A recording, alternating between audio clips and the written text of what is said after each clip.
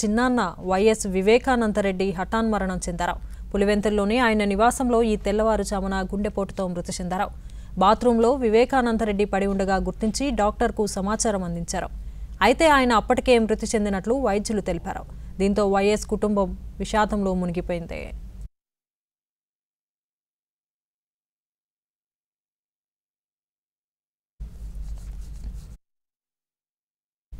1950 August 8న పులివెందుల్లో YS Vivekananda Reddy జన్మించారు. YS Rajasekhar Reddy చిన్న తమ్ముడైన వివేకకు భార్య సౌభాగ్య కుమార్తె ఉన్నారు.